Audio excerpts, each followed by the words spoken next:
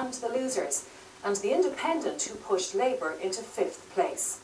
Perhaps one of the biggest surprises of the day went to Direct Democracy Ireland, a new political party whose candidates scooped a strong vote. Well, you will have seen Ben Gilroy in that report. Ben is with us this evening.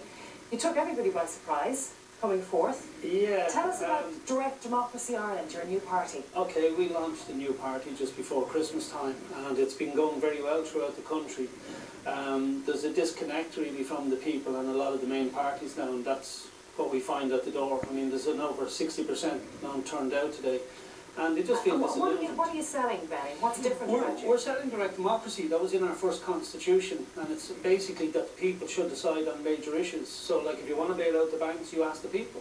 And the people feel disenfranchised and disconnected from the government. They haven't been consulted in one of the most, probably the biggest issue to hit the country since the foundation of the state. So, the name Direct Democracy sounds quite left-wing. Is that where you would put yourself in the political spectrum? We're neither left nor right. I mean, I believe we're very much centre. It's a very simple idea. You just basically, on major issues, you ask the people. It was in our first constitution. The people, you let the people decide. You want to bail out the banks? Let the people decide. You want to sell off our assets? Let the people decide. The people should have a say. Otherwise, it's not democracy or anything like it. And the people like that message on the door. When it comes to Europe, are you Eurosceptic? Because I know you've expressed support on your Twitter page for Nigel Farage and the UKIP party. So where do you stand on Europe? No, the only thing I said about Nigel Farage was that when he put a video out about respect the Irish vote on the Lisbon, I actually enjoyed that video and I stand over that. I think that was a fabulous video. I mean, democracy, you know, when you ask the people and you go wrong answer and go and ask them again, I mean, that's a little bit worrying. I mean, you don't come up with the right answer, we're going to ask you again. That's a nonsense, you know. And you've also been associated with the free man movement. Are you linked to that? No, I mean, that's nonsense that you hear on the internet. I mean, I don't know where they get that from.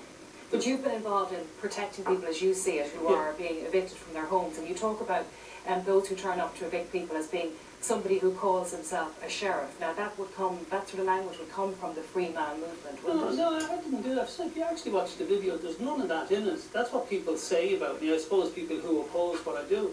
I never used any language like that. All I said was in that video that when the sheriff came, he said he was the sheriff, right? He wasn't the sheriff. He was the assistant sheriff, because I have a problem when the sheriff is the registrar in the county, deciding on somebody's house, deciding they lose the house, and then they step down and put on a sheriff's hat, the same person, and they go collect and make fees on that. There's no separation of power there. That's all I said.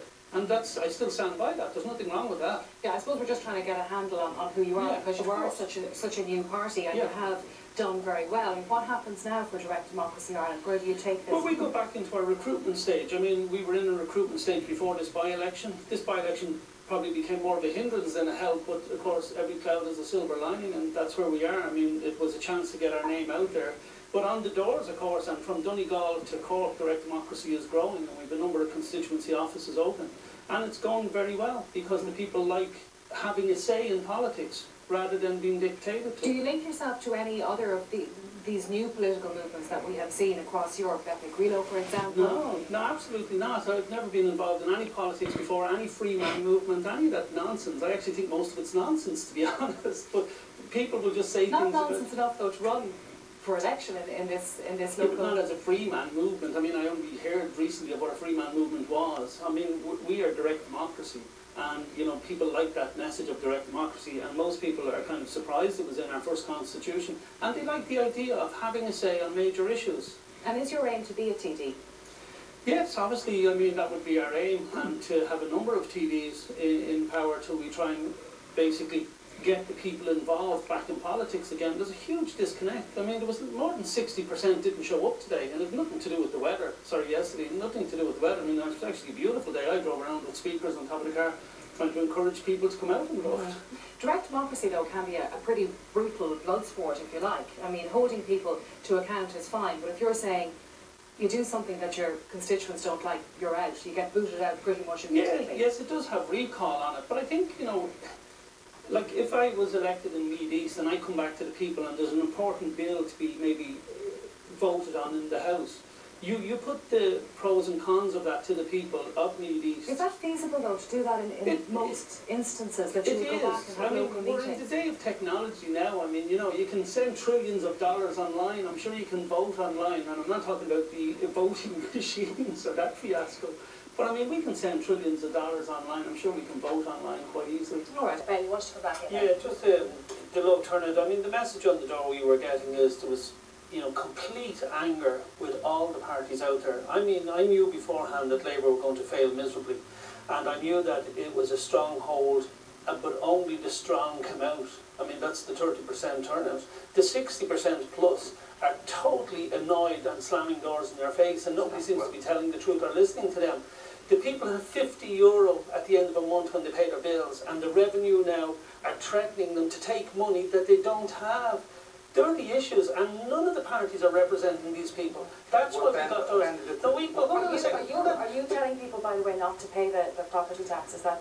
My advice is that they shouldn't pay it, and most of them can't pay it, so it's not even a choice for them. We did one estate, just let me tell you, we did one estate in Dunshaughlin, and doors were slammed in our face, and you could clearly see there was people inside where they didn't answer. And by the time we got out of that estate, we had 7 calls back to the office to go back to the numbers on the doors, because 4 of them thought we were from the established parties, and 3 of them thought we were debt collectors. That's the real issue out there. And so they didn't talk about the hours of voting. Just to say, I mean, I think that anger is very real. I have to say I didn't have any doors slammed in my face. They didn't open?